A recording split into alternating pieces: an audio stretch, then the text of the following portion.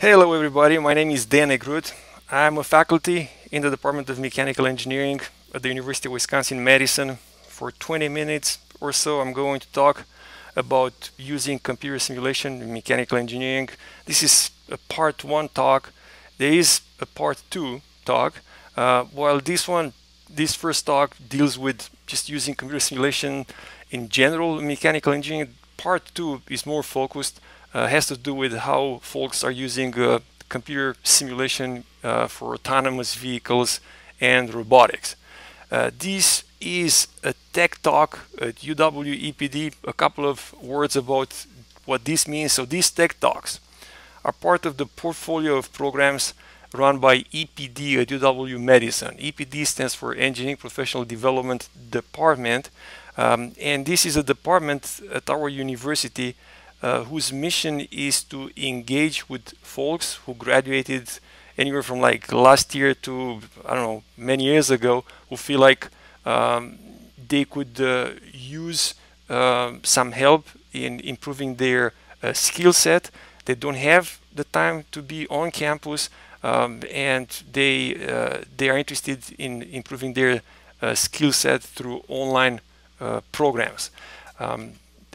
EPD at UW-Madison is very well respected nationwide, is always ranked top 10 on the list of distance programs by the US News and World Report. There's a picture of Madison here, but as I said, this is a distance program, so you don't have to be physically here. How can you improve your skill set with EPD? At UW-Madison, there are short courses, there are certificates, and there are degrees. A couple of words about these offerings. I'll start with Master of Engineering. So there are like six areas in which you can get a Master of Engineering. I'm not going to go through all of them. I'm just going to say that I'm associated with this one, data analytics. So the program is called MIDA, Master of Engineering in Data Analytics. It so happens that I am one of the 2 academic directors associated with this program. Other than that, there's a Master of Science program in power electronics, and there are certificates, and you can Google this or just email the folks of EPD, and they will be more than happy to talk with you.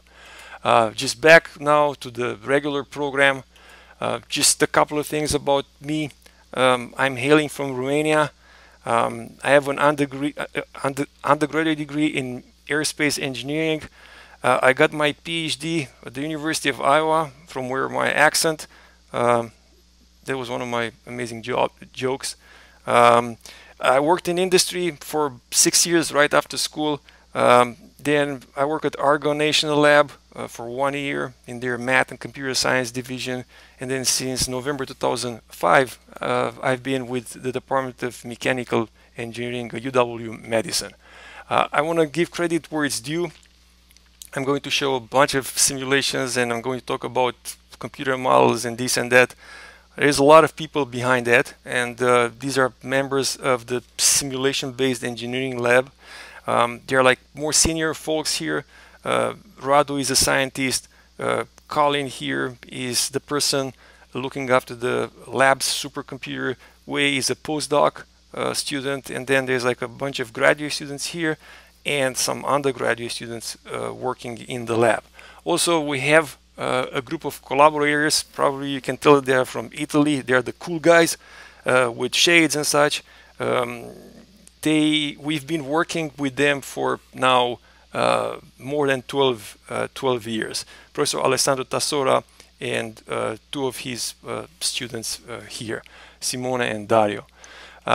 Also, I want to acknowledge some funding sources that allowed us to work on these projects, from National Science Foundation, Army, Department of Transportation.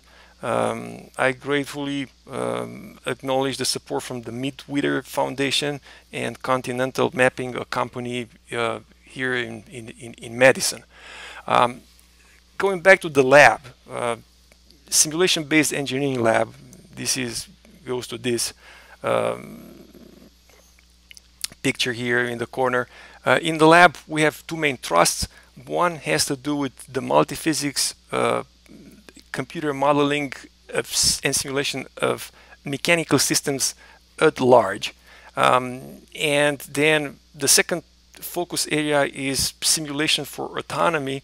As I said, the first topic here is going to be discussed today. The second one is going to be discussed in a separate tech talk. The basic idea is that in general, the modeling and simulation effort that is broad, and we do research in this area, we kind of like use it ourselves to start looking into a specific area.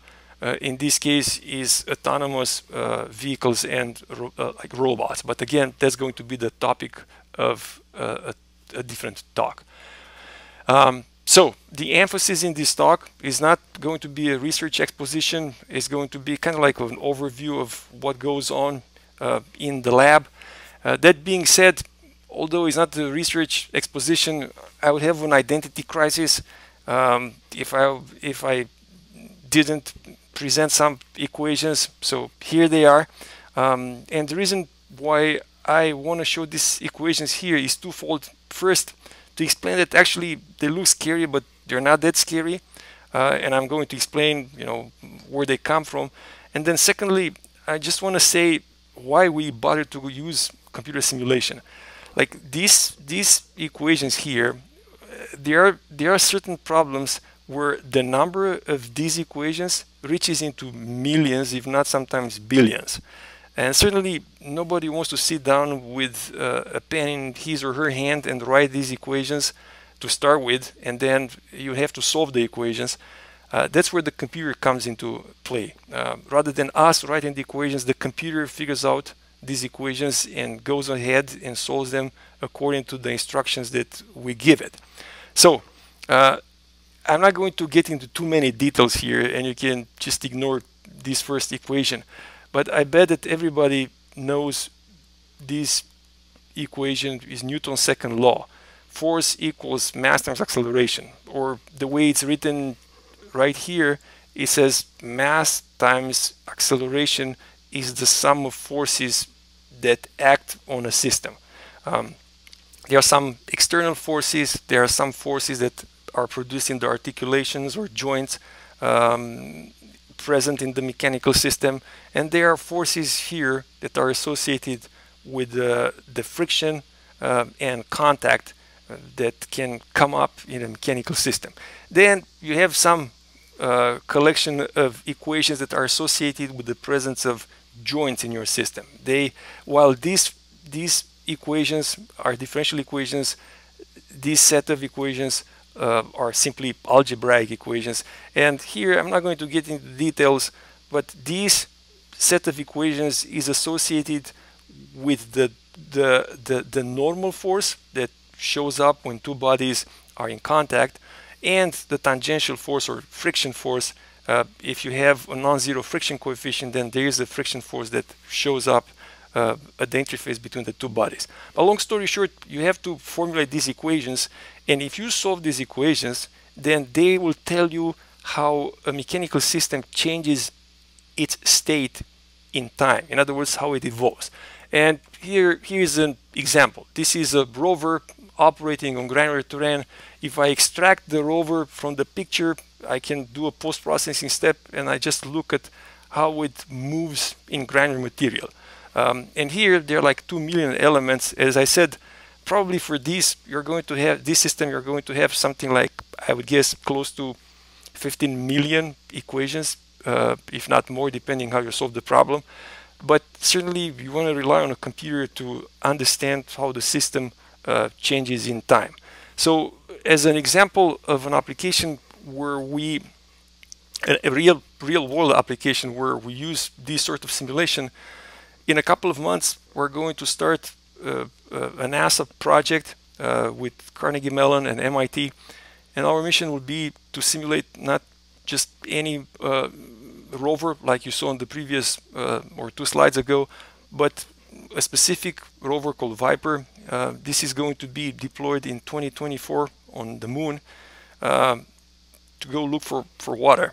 And what we're going to do through simulation, test how a new sensor design that will help the rover not get stuck in sand.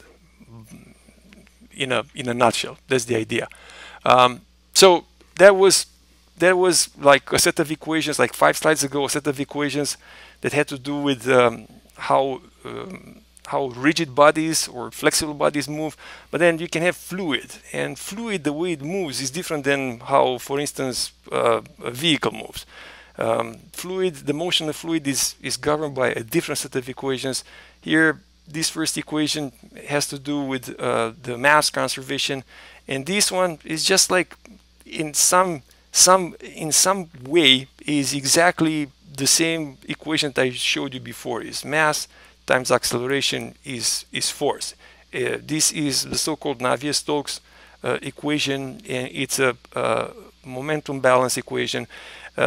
If you multiply by rho here and you get rid of here these, and this coefficient becomes a different viscosity coefficient, in the end you can look at it as like mass times the derivative of the velocity, which is acceleration, equals to the sum of forces. And this is pressure gradient, this has to do with the viscosity, and this has to do with applied forces such as, for instance, gravity. Now there are many ways to solve this problem, like the set of this equation and this equation. And in the lab what we used is the so-called smoothed particle hydrodynamics method for spatial discretization. I'm not going to get into details, this is only one way to go about it, but at the end of the day what you can look at is how a vehicle, for instance, moves through fluid. And in this case you have here on the left the real world situation, and on the right you have a simulation of a vehicle moving through water. And you might be interested in, like, okay, well, how deep can the water be if it flows, how fast it can flow before it basically takes the vehicle along, and so on. So why would you use simulation? Sometimes it's the only way you can go about business. For instance,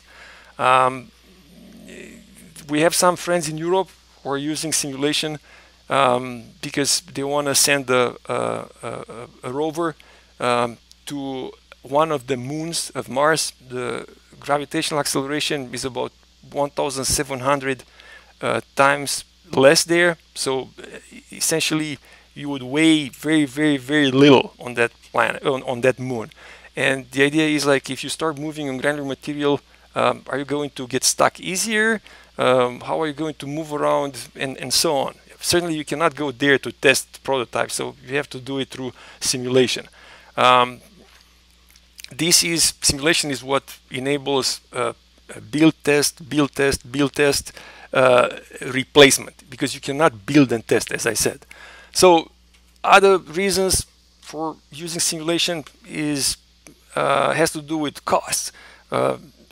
If you have a computer model of a mechanical system that you are about to design, you can make all sorts of changes to the design and just run simulations and understand how the mechanical system would behave in reality. This is to be compared with cutting steel. Like, for instance, if you want to increase the mass of the vehicle, and you want to see how much more it sinks into granular material, for instance, you don't have to come up with a different prototype that is heavier. You just simply change a couple of entries in a file, you run a simulation, and you get your answer. Also, if you use simulation, it's significantly faster to develop prototypes, because, for instance, you can rely on parallel computing. You can do computing in the cloud, where you can launch hundreds, if not thousands, of jobs that are variations of a candidate design. And you can understand trends, you can understand sensitivities and such. As a side note here, I don't know if you're familiar with this, but the Mars Entry Descent Landing, also known as EDL, called the 7 minutes of terror. These 7 minutes were simulated millions of times just to understand what the risk is and how they can improve the design so that they make sure that they're not wasting hundreds of millions of dollars on a flawed design. So if it's so good, then why doesn't everybody use simulation? Well, there are several reasons for that. it is a steep startup process, both in terms of time and money. You need to build expertise. Many times people approach simulation with this idea in mind that I'm going to spend one afternoon, I'm going to generate my model and I'll get going. And it's just not like that. They're going to be disappointed. It takes a lot of patience, and you need to really understand what you're doing before you can place any trust in the results that you get out of a simulation. You have to have good models. Your insights are only as good as your models are accurate. If you have models that are not predictive, then they're going to tell you something, and that something is not close to what's going to happen in reality. Also, you need to have a validation process in place. And this goes back to the idea of like having good models.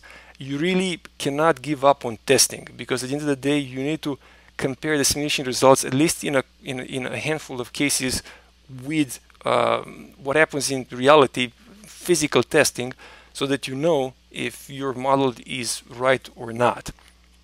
Also, another thing that should not be discarded is that the amazing compute powers that we can rely on these days were not quite there if you go back a decade ago. Right now, you have designs like GPU cards. They have 50 billion transistors. They can launch literally hundreds of thousands of parallel threads of execution. And the amount of compute power that you have at your disposal is just tremendous. It's just a matter of like how you go about using it. Now, I told you that we're in the business of computer modeling and simulation. What does that mean exactly? For the last 12 years, we've been working on this software infrastructure called Chrono, and this is in collaboration with friends from Italy. And at this point, it's about like 500,000 lines of code. It's an open source simulation engine that is available on GitHub, and you can do all sorts of simulations. We call it multi-physics. You can use it to simulate things like, for instance, the flow of granular material, the flow of fluid, vehicles, and so on. In case you're interested in this software, there are some details here online. You can go read about it, go to the project website, download it from GitHub, and so on. I just want to highlight a couple of components to understand what it can do and how, and therefore how we use it in, or hope that it's used by other people, and how we use it in, for instance, autonomous vehicle simulation. So there are certain modules to it. There is like a core component of this simulation platform. It's called Chrono Engine. That's the core, and it was developed primarily in Italy, and as of 2007, 2008, we started working on it. And there's a Chrono Parallel, which uses parallel computing to accelerate certain classes of simulations. That was developed by our lab. And there's a Chrono Vehicle module that has to do with vehicle dynamics, developed in the US. Fluid dynamics in the US. FEA is developed by us and in Italy, and granular dynamics is developed in US. So this is kind of like the multi-physics component to it, but then there are a couple of things that have to do with mostly autonomy. So these modules have to do with sensor simulation.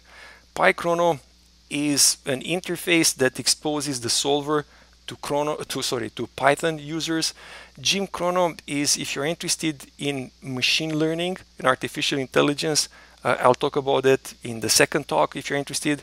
And Synchrono, this is a tool that allows teams of agents, vehicles, robots to simulate together without penalizing the simulation time. So basically uses multiple compute nodes to speed up the simulation of large scenarios of autonomous agents. Again, what's expressed here in gray font is going to be the topic of a second talk. Right now the focus is going to be on this, and I'm just going to go through them and explain what they do. So let's start with Chrono Engine. So this is kind of like the core functionality, and if you have mechanical systems, that's what it handles. It's just like, you know, the core of the solver. Chronoparallel, if you have very large problems that would run slowly on one core, Chronoparallel uses multiple compute cores on a chip to accelerate the simulation. In this case, you have like a bowl here, which is made of flexible material, and then you have like a stream of probably these are like cereal or something. But long story short, there's very low friction between the bowl and this table, and the material essentially eventually will just move this off the table, but we're not going to wait for that here. The next module has to do with modeling and simulating vehicles, and these vehicles can move on rigid terrain or on deformable terrain. More about this in the second talk. Then there is a module that has to do with fluid-solid interaction. And fluid-solid interaction, I don't know, the animation doesn't play very well, but it has to do with the motion of mechanical systems through fluids. And by the way, I know that the movie didn't come through very well, but this presentation is going to be online. If you want to download, you can check out the movie for yourself. Then there is another module that has to do with finite element analysis, and where you should look here is at the wheels. The wheels are made of rubber, and the rubber deforms, the tire deforms. Incidentally, this is very taxing on the computation. This simulation took probably close to 5 days to run a vehicle with 4 nonlinear finite element tires, negotiating an obstacle while moving on a bed of granular material that is made up of close to 1 million elements. The last one here is chronogranular, and probably you don't pay too much attention to granular media, but I just want to say that after water is the second most handled media in industry out there. So there's a lot of application in farming, pharmaceutical, even like astronomy. It's a very common problem, handling of granular material. And there's a module in Chrono that handles its dynamics. Another application that I want to share with you combines fluid-solid interaction with granular and goes back to representing large bodies of material, although it is granular, as a continuum. And here is a simulation of a landslide, and it's inspired by the also 2014 landslide. You cannot put things in perspective, but the dimension of this block of material here is 1 kilometer, so probably something like 0.7 miles. And these are some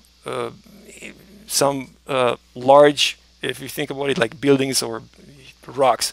And you can see how the mountain collapses and just moves, topples over the rigid bodies, which are proxies for buildings and such. So just some closing thoughts here. Reasons to simulate. Simulation is using design to answer questions like, will the mechanical system break? It's using control to answer the question, can I make the mechanical system behave in a certain way? If you want to optimize it, can I make the mechanical system be really light or fast or inexpensive and so on? Or in uncertainty quantification, answering questions like, okay, well, how much trust should I put in this design? Is my design a good one? Will it meet the scope or the goal that it was designed to deal with?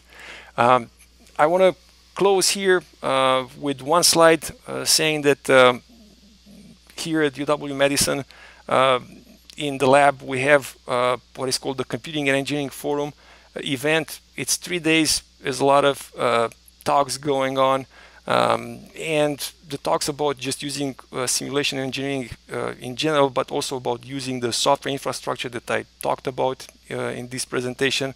If you're interested, email me or email someone at EPD. This is like, for instance, this this event is an example of initiative that if you end up being an EPD student, you can register for and participate. Almost every year we have folks from, like in the past, Harley Davidson, John Deere, and so on. They take courses with EPD, and they also sign up to be a part of these enriching activities that take part in our campus. With that, thank you very much for taking the time. I said it will be 20-25 minutes. I think it was like 26 minutes or so. Again, this is it is part one. There's another tech talk, part two. It has to do with simulating autonomous vehicles and robotics. Thank you for your time. Much appreciated.